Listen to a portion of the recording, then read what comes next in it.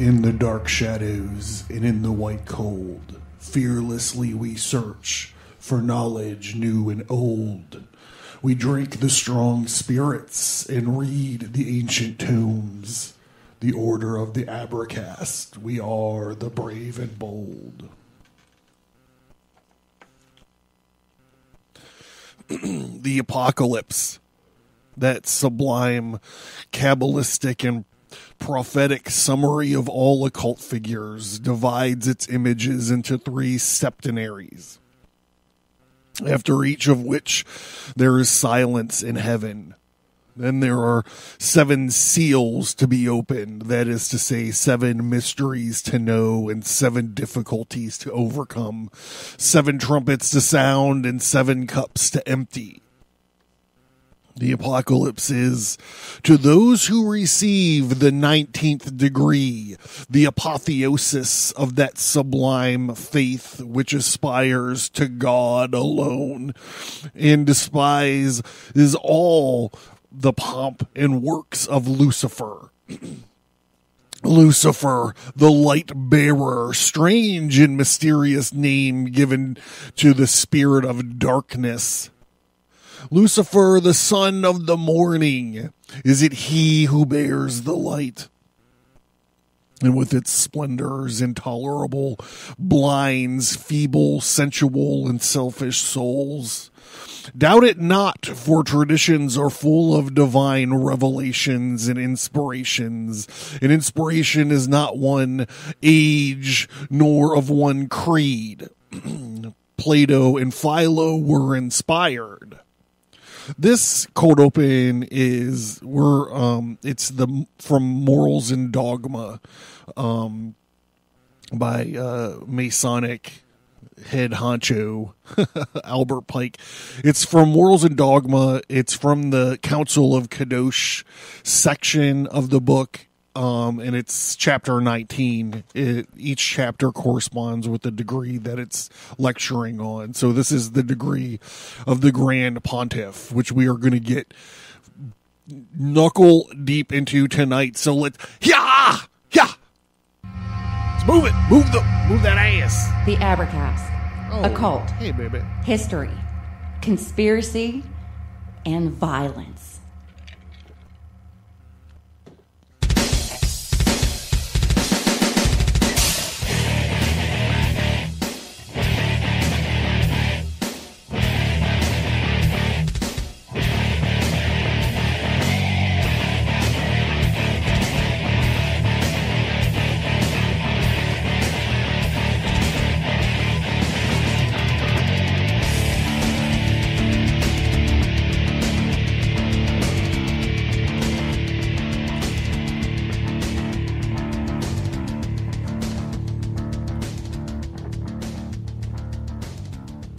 All right. Hey, welcome everybody. Greetings and welcome to the American Sermon. Thank you for tuning in. This is going to be, I believe this is going to be the last of, I've been calling them our 0 episodes. This is going to be like the last primer before we actually start this limited series off. So look, this is all just gravy. Like the podcast hasn't even started yet. All right, so let me get back on track. Welcome to the American Sermon. This is a limited series spinoff of my podcast called the Abracast. I am John Towers. I will be your worshipful master. I will be your grand pontiff for the evening. Our stories are all about occult history, conspiracy, and violence. If you dig these topics, and topics like the one we're going to be topics we're going to be covering this evening, I would definitely recommend the Abracast to you. And it could be found anywhere the greatest podcasts can be found. We're literally everywhere. So, yes, so welcome aboard. The American Sermon is all about the occult, the weird, and sometimes sinister stuff that is mixed in with the foundation of our great country, the United States of America. So I hope that you enjoy this. And the way the show starts is we start heavy into some aspects of Freemasonry, but we don't come at it from the point of Freemasonry so much as we come from it as a point of these two myths and legends of the origin, I guess, of Freemasonry. So I thought that for the last primer, we really needed to do something that I think is super important when you're looking at all this stuff. So we're going to get into this, and it's not, I've never done so many disclaimers in my life as I've done prepping this podcast. So, trigger warnings or disclaimers or whatever the kids are calling them nowadays. So we're not getting into this thing from a pro-Mason point of view or an anti-Mason point of view. We are wading into all of this discussion, just thinking and keeping in mind that a lot of our founding fathers, a lot of the framers were Freemasons. And we also are keeping our eye on all the weird stuff that goes on along with that, right? And along with the pro-Freemason, anti-Freemason thing, like nowadays it's super popular. Like you can buy a book that will tell you, I mean, it's anything. We'll get into, I think we're going to get into some of this stuff, like, Freemasons rule the world. It's a joke on the Simpsons, or at least it was, 20 years ago or something, whatever that was. So, to avoid all the trappings of this, Freemasons are, stifling, they're somehow working to crash the electric car industry, or they're like hiding aliens in Area 51 or something. Like, to skip all of that stuff and just like a full disclosure sort of situation, I'm going back in time. We're looking at their own books. For all three of this last 0 episode and what is going to be episodes 1 and 2 of the American Sermon are all books from many, many years ago. And none of them have to do with, space aliens and all this stuff. If that's the podcast you're looking for, I think you're in the wrong spot. So, I think it's going to be really important as we sort of officially start our journey into this age of modern History Channel TV shows and Disney movies, like the National Treasure movies, as well as especially if you listen to other conspiracy podcasts, and we're all aware of Freemasonry on some level. And to me, it's like that Buddhist story about the 3 blind guys who are in a room with an elephant, and each of them kind of has an elephant part in their hands. That sounds dirty. Each of them is touching a different part of the elephant. That probably sounds dirty too. I don't know.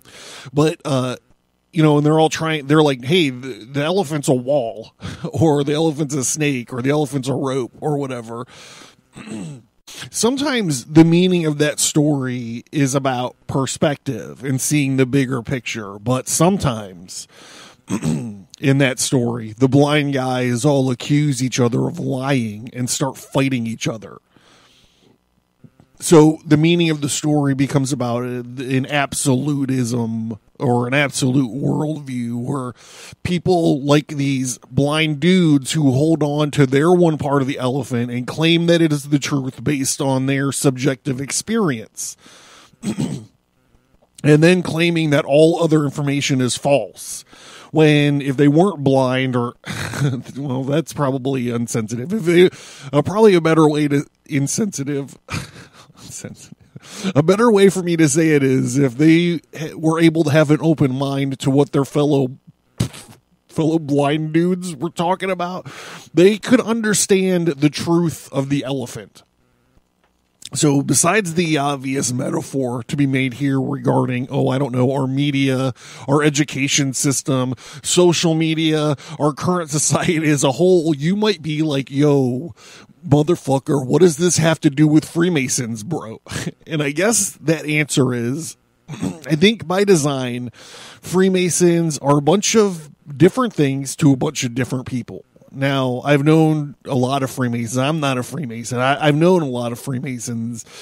Some of my drinking buddies are Freemasons, and I've hung out with black Freemasons in the Pacific Northwest. I think, at least as far as I know, Freemasonry they're black dudes. They're the brothers, Around here, they just happen to be the white guys. I don't know. Not that makes any difference. I'm just saying, I know a lot of Freemasons. To some Freemasons, they're just a fraternal order who raises money for charity, and they can go out and catch a beer after the lodge. And to some other Freemasons, it's like a rite of passage into manhood or maturity that is lacking in our culture these days. So I've done a bunch of episodes on the Abercast regarding ceremonial magic and the Goetia and all this and so forth. And I've speculated on the importance of this creative play that is missing in our modern lives. And I think these Masonic initiations and dramas and rituals and all this stuff, for their different degrees and all this, fulfill that component of creative play. You don't have to worry about the mortgage for, you don't have to worry about the mortgage for the day because you're going to go and play Hermes and you're going to go talk to this fucking philosopher and teach him about how to get to heaven. You know what I mean? Like it, with all the pomp and circumstance of these little mini plays and stuff that these guys do. And I also think that there could be a psychological benefit into stepping outside of your normal life and putting all this regalia on and aprons and so forth and, doing these plays. Just like, as I mentioned in the Goetia and the ceremonial magic episodes that I've done, I think that there is a psychological benefit on putting on black robes and drawing circles on the floor and lighting candles and yelling and babbling about Rahur Kuat. We're getting out your lesser key of Solomon and your demon catalog and start hollering and howling about, Beelzebub or Asmodeus and all this other kind of stuff. Where was I? So to some other Freemasons, it's kind of like a self-help class. It's teaching you how to be a better person or to be trustworthy and to be accountable. And I think for just a few of them, they see it as a repository of the Western mystery traditions. I think in my experience, very few of them are into this esoteric mindset. But we may get into more of that later. Like when I talk to my Freemason buddies, if we're having a few drinks and I'm like, hey, have you ever read Rudolf Steiner's Legend of the Temple? Which we're going to get into next episode. And I start talking about it, and they look at me like I'm a lunatic. But this thing was written like 100 fucking years ago or something. And they're like, "That's just some, you got that from Ancient Aliens or something." Hold on, I got to lube up here for a second. So, what is Freemasonry? Well, like I said, I think it's a lot of things to a lot of different people, but it is very hard to define, actually. But I got a couple things here. I'm going to get through them just real quick. The Dictionary of Freemasonry by Robert McCoy. He breaks it down in here. 89, I think. Okay. Well, it was just published in 89, but this is old. You can tell by all the typesetting and stuff. Freemasonry. The definition of Freemasonry has been numerous, and they all unite in declaring it to be a system of morality, and by practice of which its members may advance their spiritual interests and mount by the theological ladder from the lodge on earth to the lodge in heaven. So they have a bunch of like mini definitions here from like famous masonry. Like Washington says, the grand object of masonry is to promote the happiness of the human race. That sounds pretty good. Lord Dunham here says, I have ever felt it my duty to support and encourage the principles of Freemasonry because it powerfully develops all social and benevolent affections. And benevolence is something we're going to get into tonight, actually, a little bit. And then Mackie, the reason I blocked him out is because this is actually perfect for the episode tonight. And also, he's a guy who we're going to be talking about in at least one of the next couple episodes, but I think two. He's well, I'll just introduce him in the next two episodes, whatever it is. But he says Freemasonry is a science of symbols for which by their proper study a search is instituted after truth. That truth consisting in the knowledge of the divine and human nature of God and the human soul. So these three that I talked about here in the definition section, these three people, well, maybe not Washington, but Dunham here and Mackie, I think they're talking about stuff that we are actually going to see in tonight's episode. They're, talking about this structure of symbolism. And the last one I'm going to read is from, this is like my go-to book, The Encyclopedia of Occultism by Lewis Spence. It's a compendium of information on the occult sciences, occult personalities, psychic science, magic, demonology, spiritism, mysticism, and metaphysics. And they have a lengthy entry, like it's probably the largest entry in this whole book on Freemasonry, but we're just going to do the beginning here. Freemasonry, history and origin, as it says. Though it would not be exactly correct to say that the history of Freemasonry was lost in the midst of antiquity. It is a competent to... God, I gotta get my fucking reading glasses on, bros. I'm getting old. God damn.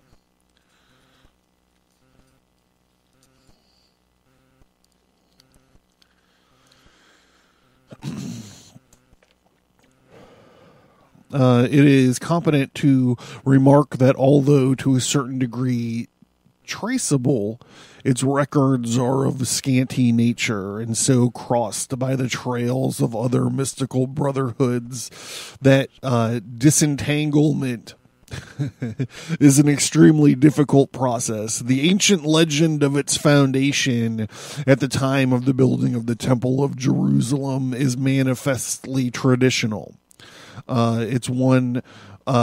If one might hazard an opinion, it would seem that at the very early epoch of the history of civilization, a caste of builders in stone arose whose jealousy guarded the secrets of their craft. In all probability, this caste was prehistoric. And it is not unreasonable to assume this when we possess plenty of proof that an ancient caste of bronze workers flourished in every country in Europe and in Asia. Sometimes these bronze workers in these Masonic myths, and this is something we're going to talk about in the next episode or two, were called Dionysian artificers, which is a pretty heavy metal fucking like title to have. And so this episode or even this series is not really about Masonry per se.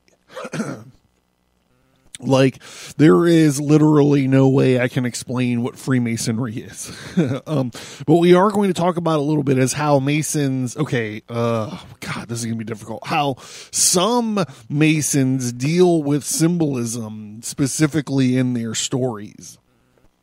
And we are going to look back at some of their actual own texts and literature. So the blind dude holding the tusk of Freemasonry is crying out, "It's a spear!"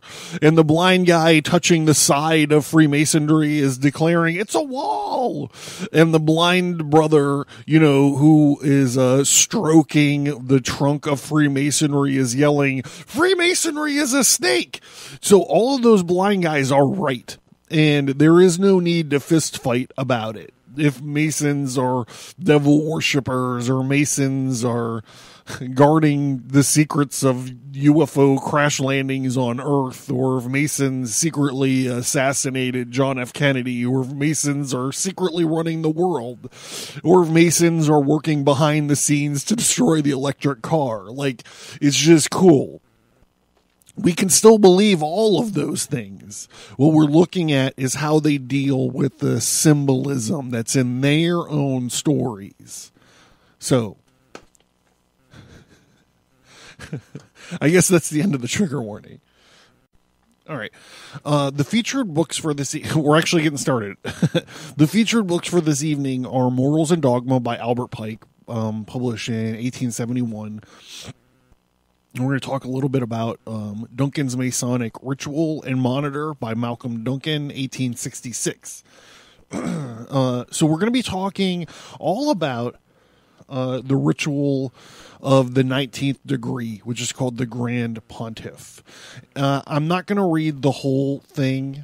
We're going to get through a big, huge chunk of it, but it's not the whole. Don't worry, you're not going to have to listen to me read this whole fucking thing. If you recall from the cold open, this degree is linked to the Book of Revelations, which is also linked to. I don't know how deep in the weeds I should go, but it's also linked to the major arcana of the tarot card on a lot of different levels. In the cold open, he talked about the septenaries and. Which is a group of 7, and the 3 septenaries are how we divide up the major arcana of the tarot cards. Pappas does it one way, but we actually do it a different way in the podcast. So this groupings of 7s, they're going to keep reoccurring over and over again. This is why it's also linked to the 7. Well, it's linked to the 7 trumpets, the 7 seals, the 7 cups, the 7 tribulations or whatever, and all of this. These septenaries. We have a series that we're working on the Abercast podcast, where we're dealing with the tarot cards, and coming up, they're already recorded. We're just waiting for them to pop up there. We get in all deep into these cards, and the ones that are posted already have all of it has a ton of great information. It talks about the mechanics of the cards and stuff. And then the ones that are going out now are we're talking about the actual cards, and it's stuff that it's not in the 21 Faces of God stuff. I'm going back and using the old books to do it. Anyhow, if you're interested in all that stuff, please check out the Abercast. There's a featured topic link on abercast.com where you can go, and all of a lot of our topics are grouped together. So you don't have to go searching through the whole list. They're all right there. And there's a tarot card section. So if you want to get into that, that's a great place to go. I'm wildly off topic. However, Pike was not done. He also links the 19th degree to the Kabbalah. And this is a very in-depth thing also. I can't really hope to summarize it in any cohesive way in this episode. But again, we're smack dab in the middle of a Kabbalah series on the Abercast 2. And if you go to that feature topic link on abercast.com, you can see what's is out, and I think what's coming soon is also up there, so you can keep tabs on it. So let's get into this. Enough of this evangelical business for the Abracast. Let's get into. Let's talk about this 19th degree. The Grand Pontiff.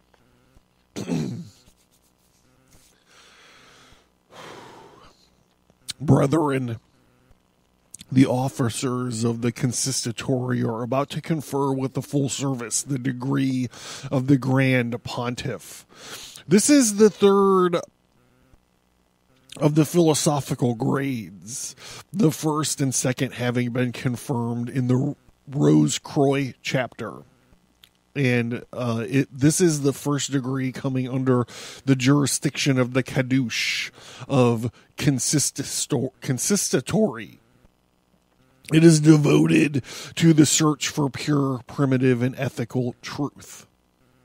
It is an ecclesiastical allegory and represents the consecration and ordination of a pontiff or priest in the order of Melchizedek. That should raise a red flag for everybody. The purpose and teaching is to war against the 7 prominent evils that pervade the world, and through divine aid to overcome these evils by purity in thought, word, and deed. So I say that this Melchizedek thing should raise a flag to everybody. This order of Melchizedek business is very important, and I think we get into it in the first episode of the podcast. There is certainly Abracast episodes about it. It is this whole idea. So, okay, Melchizedek is this priest king. This character is interpreted as a human merging of priestly and kingly lines. This is a merging of the line of Cain with the line of Seth. It's a merging that echoes through the Bible and also through specifically these Masonic legends we're going to be talking about. This dude, Melchizedek, in Solomon's temple is an attempt to merge these lines, and then ultimately Jesus is attempting to merge these lines. His mother was from the house of David. I'm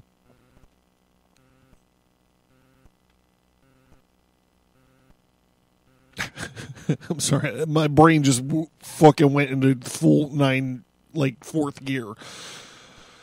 The mergings of the sun and fire and the sons of water and all of this. Ultimately, this is why Pike identifies this degree, remember, to the cold open, with apotheosis, which is it's the deification of the Mason who's going through this. He's becoming God. This always reminds me of that the painting that's in the Capitol, on the roof or the ceiling of the Capitol building, the apotheosis of George Washington. It's like George Washington as Zeus. Like it's bananas. If you look at it, you're like, that's George Washington. Anyhow, that's what this is all about. It's this merging of these two lines becoming a deity, becoming godlike. And Pike clearly identifies it as such in the chapter of Morals and Dogma, the part that we read for the Code Open. But I gotta move on. Okay, so get back to it. A dozen evil agents or spirits are unjust, intolerance, ignorance, superstition, indolence, ingratitude, and intemperance, subject to and under the control of the spirit of darkness. The 7 good agents or spirits are faith, hope, charity, justice, toleration, intelligence, and truth, subject to and under the control of the spirit of light or the spirit of masonry. And we get to hear from the spirit of masonry later. The drama which you will witness is continuous, although divided into 3 sections, and portrays the combat between these two forces, good and evil. The second or middle section is a vision. I should have cut that out. We're not talking about all 3 sections. We're talking about 2 of them, and we're cutting a bunch of stuff out. So they open up this chapter, the Lodge or whatever, and it goes on. Lord our God, thou art eternal and self-existent. Thou dost read our thoughts before they are known to ourselves, and thou rulest the movements of the universe, and all events and revolutions are the creature of thy will. Thou art the infinite mind and supreme intelligence. Amen. God is the author of everything that exists, from whom nothing in the universe is hidden. Make of him no idols, but rather worship him in the deep solitude of the forest. Amen. God had this thought: I create worlds, and lo, the universe and the law of harmony are the fruits of that thought. Light and air and the mysterious currents are under his domain. Amen. In the beginning, man had the Word, and that Word was from God, and that Word communicated to man came the light of his existence. Amen. This is all Kabbalah, by the way. God had his thought. This is God's original thought. This is Kabbalah too. I will create man a child of mercy, whose soul shall be my image, and he shall possess ethical truth, and he shall rule. And God did so before the world grew old and primitive truth had faded away, and man had wandered amid the mazes of error, struggling in sloughs of materialism and beating his wings vainly in the vacuum of abstractions. Let us, faithful brethren, endeavor to return to the primitive truth, and to that end I now declare this chapter of the Pontiffs open.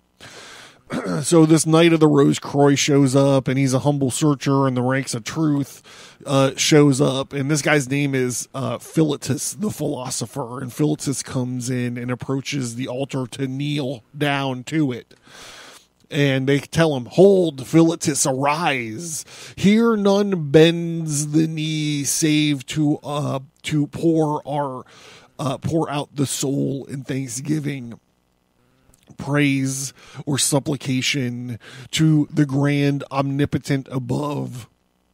If such is your desire, proceed. Faithful brethren, face the east. And Philetus prays. He does bend the knee, and he prays. And he says, O mighty and inscrutable being, I bow before thee as a primitive creator and the absolute and sole original existence. Aid me to keep and observe all the duties and responsibilities I am about to assume, that I may strengthen my glorious inheritance in the world to come, confirm and sustain me and my good resolutions, and keep me steadfast at the post of duty. And to thee, eternal and merciful God, be all praised forever. Amen. These guys start chanting, and then the Grand Pontiff that's overseeing all this says, Our Father which art in heaven, look now to the I want to say supplicant because of the McKettrick supplicants and Ghostbusters, but now look now upon this suppliant and about to become thy servant. Strengthen his resolution and suffer not temptation to overcome him. Teach him to exercise whatever powers he hath for the benefit of mankind, which will tend to thy glory. And let his earthly pilgrimages and preparatory to his final initiation into the mysteries of that sacred assembly over which thou rulest. Amen. It is explained to him, my brother, we are still engaged in the search for light and truth. But if you expect to find it in any particular creed or religion, your search will be in vain. This should start raising red flags for you guys. I'm going to reread it one more time just so you see what I'm saying. It is explained, my brother, we are still engaged in the search of light and truth. But if you expect to find it in any particular creed or religion, your search will be in vain. For what truth in one man is not truth in another.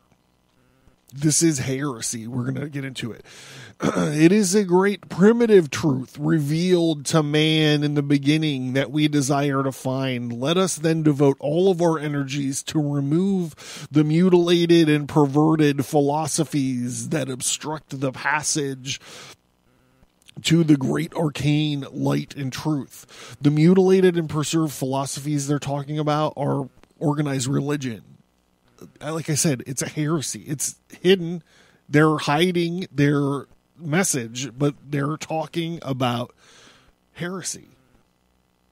I'm getting ahead of myself a little bit. Oh, Christ. This is going to be a long episode, bro. I'm sorry.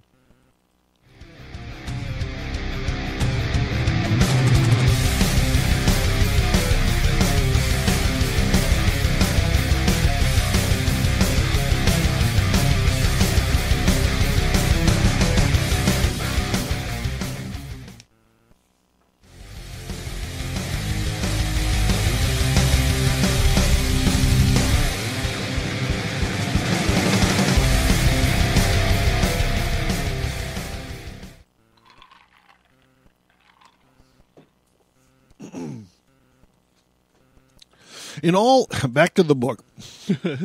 In all ages, rosy gleams of light tinging the dark clouds of error have taught mankind that truth and light perfect and glorious linger below the horizon of mortal vision, in time to rise like the sun and fill. Light perfect and glorious linger below the horizon of mortal vision, in time to rise like the sun and fill God's universe with light and glory at the dawn of the promised day. Fortunate the Mason who, with firm faith and hope, accepts these rays as ample evidence that God's good time, his dawn of truth, will come and be eternal. This is actually talking about the Kabbalah, how this light stretches out from God through the Sephirothic filters, each picking up its own color and meaning to it. Like I said, it's I can't do it again. Be patient, therefore, and wait. Be not weary of well-doing. Be not weary of well-doing.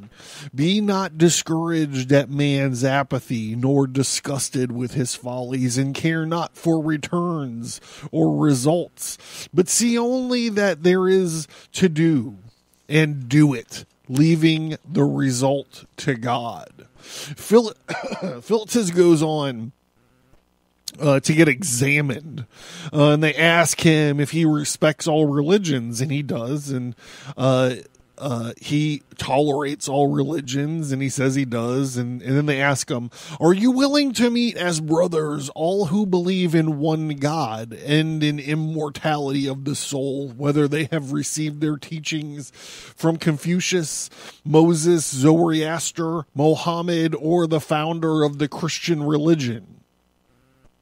And he says he is. 'Tis well, the great enigma of all ages to the human mind has been in the existence of evil. The antagonism of the good and of the evil principle has always existed, and it is our battle against the spirit of evil. Light and not darkness is eternal. Truth and not error is immortal. And he is sent back to the great Pontiff after his examination. And he asked, before you can participate with us, my brother, in this work of lifetime. It will be necessary for you to travel 4 periods in search of the primitive truth. And in order to prepare yourself for the great work in which you will be engaged.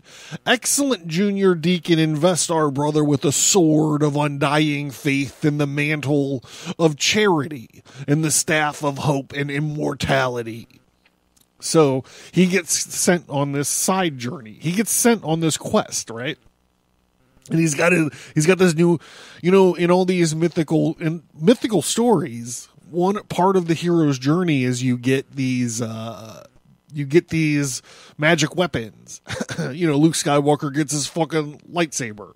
Harry Potter, I don't know what he gets, a fucking stick. I don't know. Perseus, gets his helmet. A mechanical owl. Paul Muad'Dib gets his still suit. Arthur gets his sword. Ash gets his chainsaw. I mean, I don't know. Like, it goes on and on forever. So Philetus goes on his journey, and he talks to this Hermes, who's Hermes, who is a Greek god, or the Egyptian god Thoth. There's a lot of episodes out there floating around about the Emerald Tablets of Thoth. Anyhow, he runs into this Hermes character who starts talking to him, and he says, truth is not on earth. Truth is beyond the comprehension of mortality.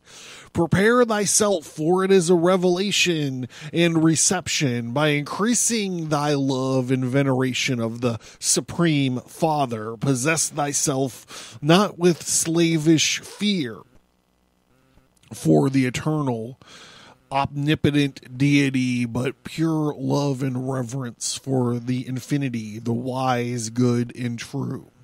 Thus, you will be prepared for truth and the great hereafter.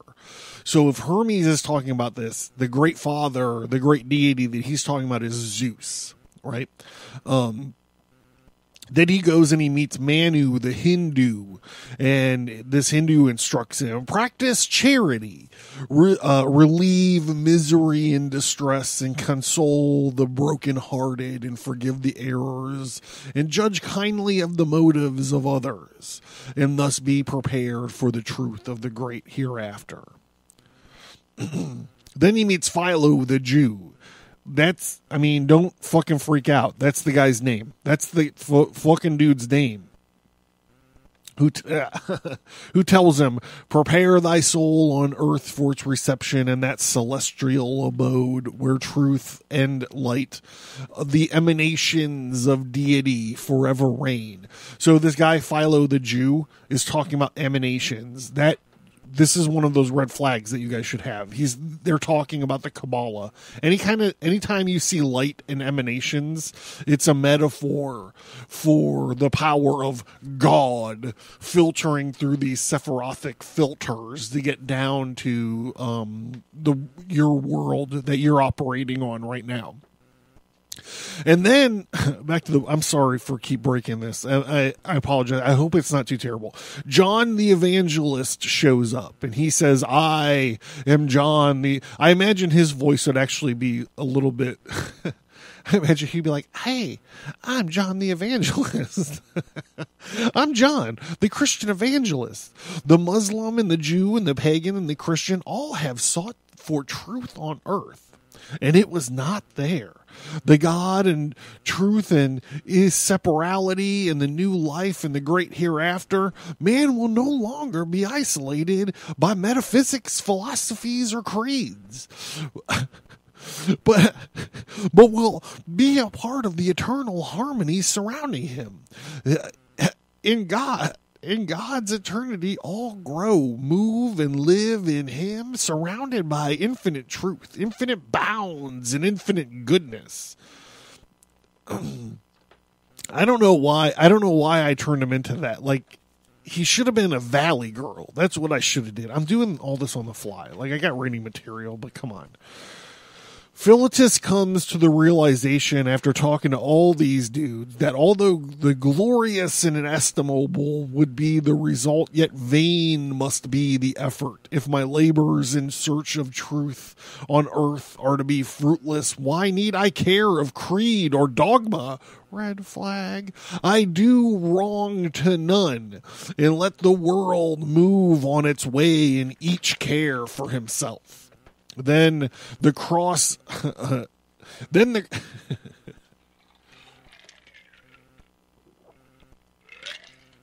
then the cross appears 3 times to our young philosopher, and he asks the cross. So when I say the cross appears to him, what they're describing is there's like this gauze curtain, and they shine a light that makes a shadow on the curtain. So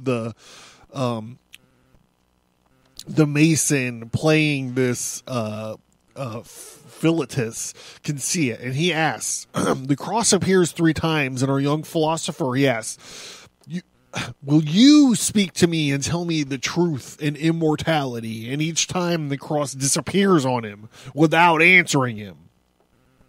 So eventually he winds up talking to the great Pontiff again, and the great Pontiff asked Philetus, the influence of the words and the deeds of these who have lived through dread control our destiny. Thus unconsciously we obey the dead and the living. This is so important. When we are dead, we will obey us, whether for weal or we. The desire to do something that shall benefit the world is the noblest ambition attained to man.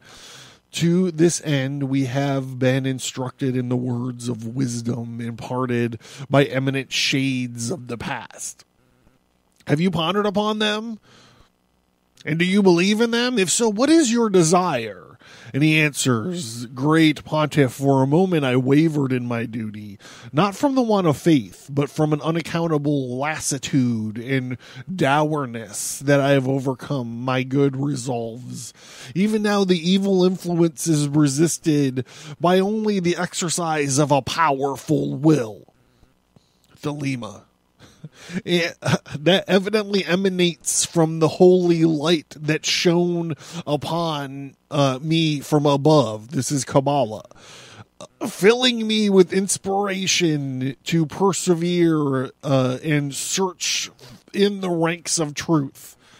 And the great Pontiff says, Hear ye voice of the Lord. He shall descend from heaven with a shout and with the voice of an archangel and with the trump of God. Here these Masons are linking this directly to Revelations, the trumpets, right? And also the judgment card of the tarot. And it says, the last day of the Lord cometh as a thief in the night. And when you say peace and safety, then sudden destruction cometh upon you, and you shall not escape. And it says again, you brothers are not in darkness, that day should overtake you as a thief. And the Grand Pontiff says, we are the sons of light and the children of the day, and we are not of the night or the darkness. Remember this when you listen to episode 1. We are the sons of light, he says. Okay, so this archangel and God start yelling again.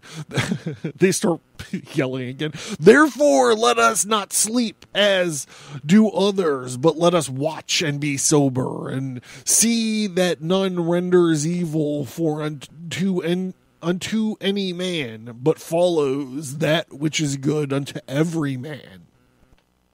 And this pretty much ends the first part here. And we're going to look at this thing, and it doesn't sound too bad, right? I mean, we're looking at it in the context of today's, secularism, seat the discussion to any serious-minded Christian teaching, and red flags start going up everywhere. So if you're wondering, where the people get the idea that Masons are Luciferians or Satanists or whatever. Well, first of all, Albert Pike didn't do him any favors by all this Lucifer business and morals and dogma, especially specifically in this chapter. But you have to look at the context of what this chapter is talking about. And this is not about all the other chapters. This is not about all the other degrees. I specifically chose this one because it fits perfectly. So the red flags go up everywhere when you start reading this. If you come at it from a dogmatic point of view, right? The teachings that there is only one way to heaven, and it is through the risen Jesus Christ. Not that, it's not what the Grand Pontiff drama here is teaching Philetus. The philosopher is being instructed by a Greek god, he probably represents Gnosticism, by the way. Not to get too far into that. He's probably representing Gnosis, or at least pre-Christianity Gnosticism, which is called Hermeticism. If you want to go on the feature topic link, there's tons of Gnostic episodes on there. We get into Gnosticism a lot. But he's instructed by this Greek god who probably represents Gnosticism. And he teaches him not to be afraid of the great deity.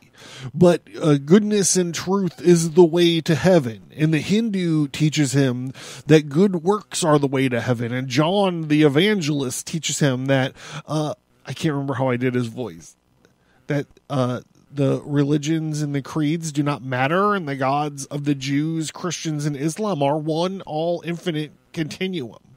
Again, this sounds real good to us nowadays, but the coexist bumper sticker crowd. This sounds real good to the coexist bumper sticker crowd, but to the devout religious, this is heretical. This is heretical to Christians. This is all the First Corinthians stuff. This is all the First Corinthians stuff was preaching about. This is heretical to the Jews, and this is violently, I would hazard to guess, violently heretical to Muslims. But we are not done. The drama unfolds further with a vision, and then everyone wakes up and they grant the title of Grand Pontiff to Philetus here. And just to circle back and put a pin in it, the Grand Pontiff says, Melchizedek, the son of Salem, the priest of the Most High God, met Abram in the valley of Sheva.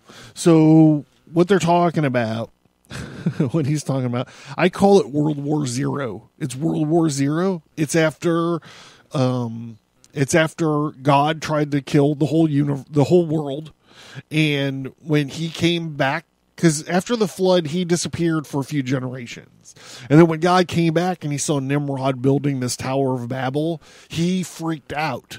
And there's actually a Bible passage. It's like, I don't know, Genesis maybe 9, 7, 8, 9, something in there, where God is looking at the Tower of Babel, and he was like, oh my God, if all these humans can work together like this, they could do anything.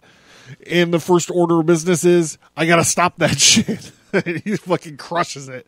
So, after that happens, there's this World War Zero. After God divides humanity against itself, after the Babel incident, there's a war that starts about taxes.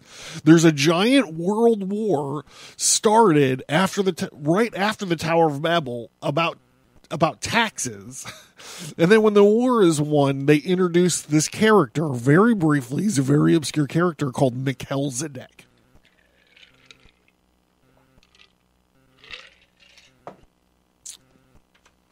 War on taxes. Come on. It's the American sermon. Which is the King Dale, and he was returning from the slaying of the kings and the recovery of his brother. I don't know, brother, nephew, cousin. If you get into the episodes, you'll see. There's a joke there. And he gave him bread and zinc and blessed Abram. And he said, "Blessed be Abram, the most high God, possessor of heaven and earth." And he offered him tithes of all. "So do I, my brother, in like manners give you my blessing and raise my hand as did Melchizedek. And I crave from heaven the tithe of God and goodness upon you, and I point and sanctify you. Be thou a priest forever after the order of Melchizedek, virtuous, sincere, equitable, true, and temperate, minister of justice and priest of toleration. Be faithful to God, thy country, thy duty, and thyself, and thus deserve the term of sublime Pontiff, or the Scottish Mason, which you are hereafter entitled to wear." I told you this was going to be a long episode. So in this rite, this drama, or this degree of Freemasonry, Philetus here becomes a Grand Pontiff associated with the king priest Melchizedek.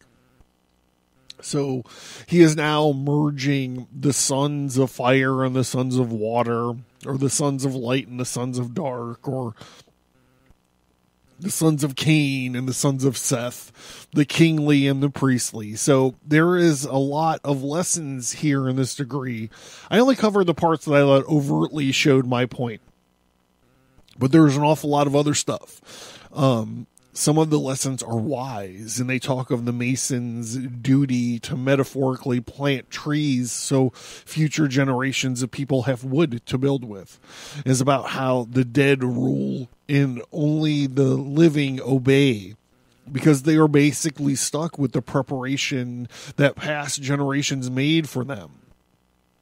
And it is about patience and doing the job correctly. And the thing ends basically with them saying, "Be patient, my brother, and wait." So to wrap this up, I want to go back to Morals and Dogma. And it's the very next degree in the book. And I guess in the Lodge, right? It's a degree, it's the 20th degree. After the Grand Pontiff, the 20th degree is called the Grand Master of all Symbolic Lodges. And Pike is preaching here about the various legends and religious emblems that Freemasons use.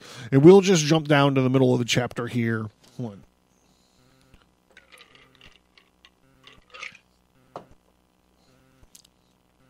We teach the truth of none of the legends we recite.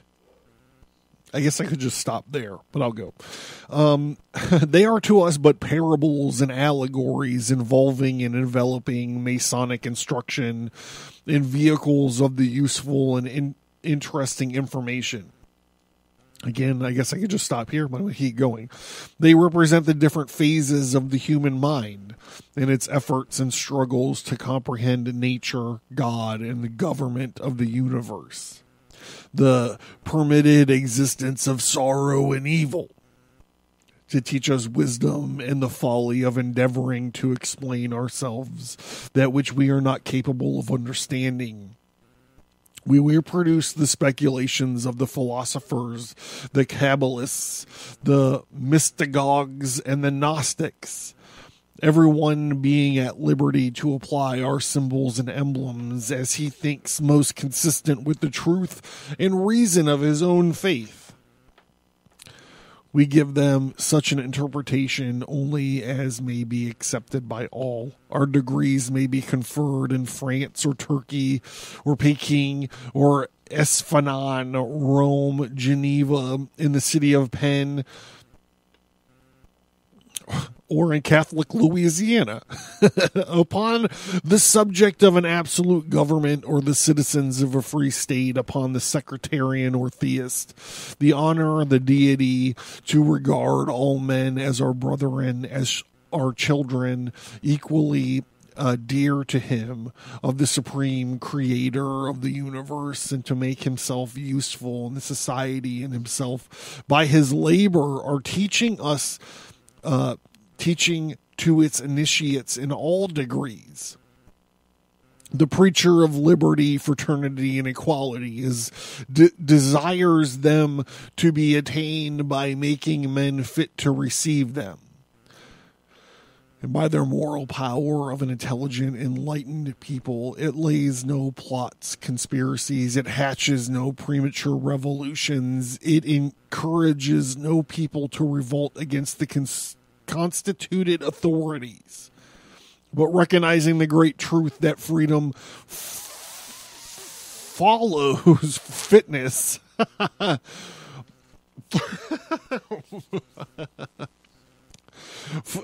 Okay, I'm going to back up. But recognizing the great truth that freedom follows fitness for freedom, as a corollary follows the axiom. It strives to prepare men to govern themselves. And I think that's a great place to stop.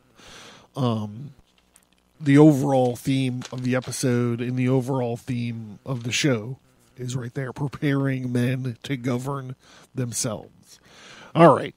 I am John Towers, and this has been The American Sermon. Please remember to check out my regular podcast, The Abercast, especially if you like these sort of topics. It's a podcast about the occult, history, conspiracy, and violence. Also, check out abercast.com. There's social media links there at the bottom. I would love to hear what you guys think about the work I'm doing here, for sure. There's the feature topic link, which I talked about probably too much during the episode. It's all categorized, and if you're looking for topics like this, like I said, we're currently working on a tarot card series, which ties into this. We're currently working on a Kabbalah series, which are tied into this. There's a whole Masonry section you can find. There's stuff on Melchizedek you can find there. World War Zero is on there, and also there's a whole section on Masonry. You might like if you or if you're interested in this. There's a whole Masonry section there. Yeah, and ultimately. You'll want to check out the next at least two, if you're interested in this Mason stuff, at least the next 2 episodes of The American Sermon. So I'm John Towers. Thank you very much. This is the last episode 0. Like, it's actually starting. We're actually starting. You know, like when you're going up a roller coaster and you're like, up to the top of the hill, up to the very top of the hill, and you can feel like the car starts to like level out just a tiny bit, and you know this giant hill is next. This right now, right this very moment, is where we are on this trip we're taking together called The American Sermon. I'm John Towers. Thank you very much. StigmataStudios.com, theabercast.com. Check out my books, buy a t-shirt, whatever you want. Thank you guys so much. Thank you so much for all this early support. I appreciate it.